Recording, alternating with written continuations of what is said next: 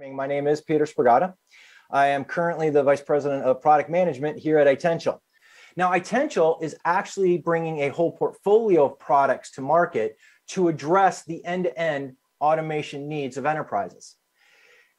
And when we think about network automation, one of the things that we think a lot about is that we're starting to see the convergence in some organizations of both network automation and cloud automation, and how do they kind of come together? And how do those worlds start to work together to ultimately realize an end-to-end workflow? So we're going to talk a bit about that, but it's going to be very heavily network slanted for obvious reasons.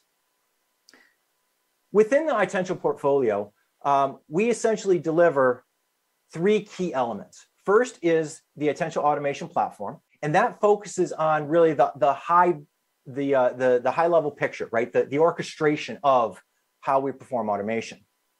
We're going to dive into Gateway, which is an element of our portfolio that focuses on how we bring a lot of existing automation into the orchestration fold. So we're going to make a very interesting delineation here, I think, between orchestration and automation as we go through this.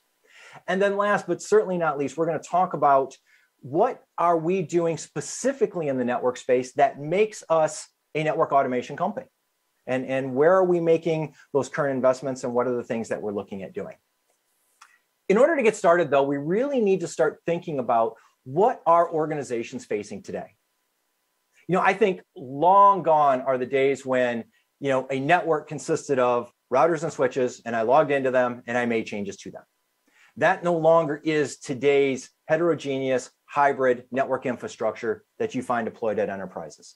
Today, the network is not only those devices, but it's also the need to operationalize through automation Wi-Fi devices, SASE devices, SD-WAN, cloud infrastructure.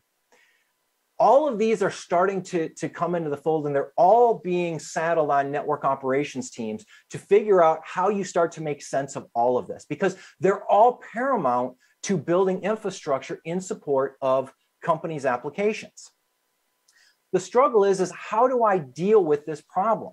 I got my hands full just trying to figure out how to take a predominantly CLI-driven device that has no semblance of an API on it and try and automate that, let alone now I got to pick up and I got to figure out how to automate an infrastructure that, yes, it's got APIs, that's fantastic, but I got to go through this controller.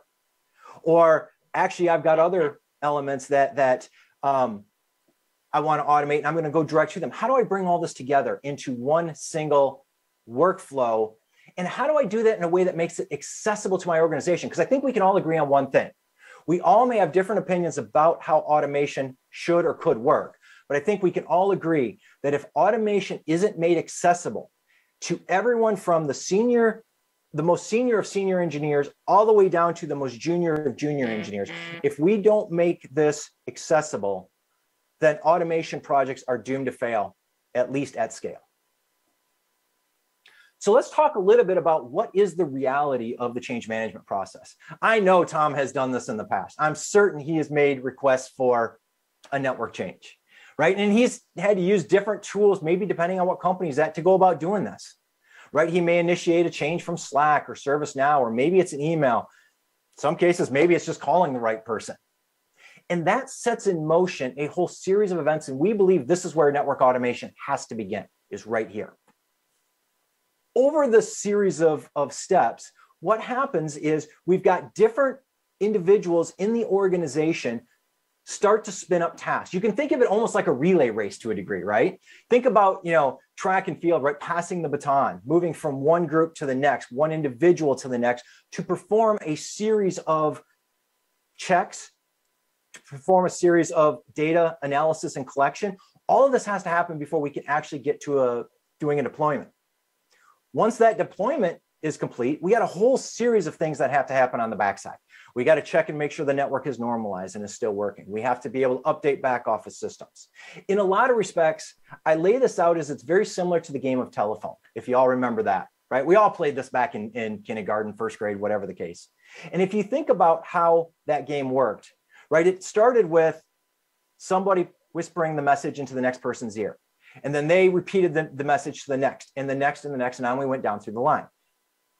And what we learned when we got to the end of that game of telephone is the last person to get the message, as they said it out loud, we realized, wow, that message really changed from the start to the end. In some cases, the ending message looks nothing like the beginning of the message. In a lot of respects, this is what enterprises are dealing with today in their network automation change request process, right? Because we're passing things from person to person and team to team. Subtle changes work their way into that message. And suddenly what gets built at the end of that change pipeline is not what was originally requested. And now we got to go back and we got to fix that problem. And the only way to solve that is we've got to start to take network automation all the way to the beginning and carry it all the way through to the end. So as I said, we've got a whole series of products that are focused on doing this. I've talked a bit about the Itential automation platform. I've talked a little bit about the automation gateway.